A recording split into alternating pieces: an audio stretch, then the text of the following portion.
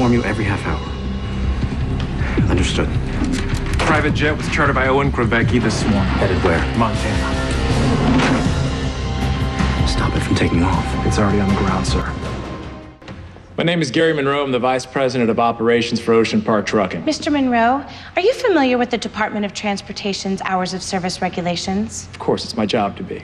And how often would you say you encourage your drivers or coerce them to break those regulations? Never. At Ocean Park Trucking, we value the safety of our drivers above all else. Even if that means you can't deliver on time for a client? Miss Bingham, you're not listening. We wouldn't even accept the job in the first place if it meant we had to violate DOT regs. Really? Yes, really. Are we done?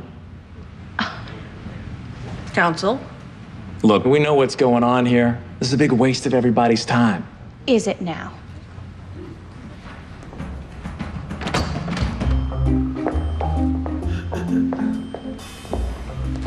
Mr. Monroe, do you recognize the woman who just entered the courtroom?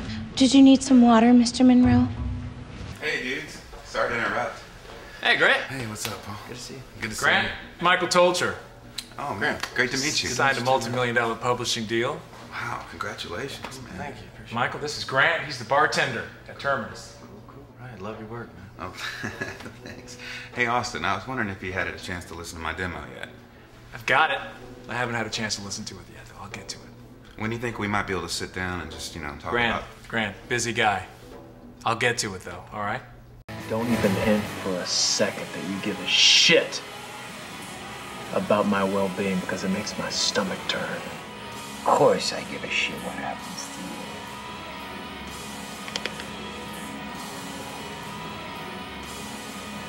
to you. Don't you ever bullshit me,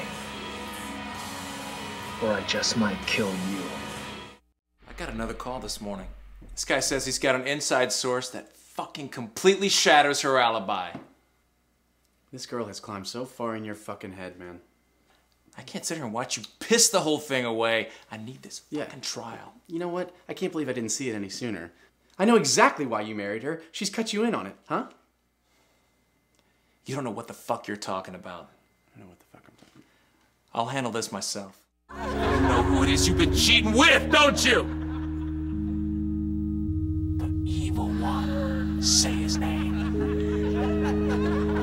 I can't say it. You must. Release yourself.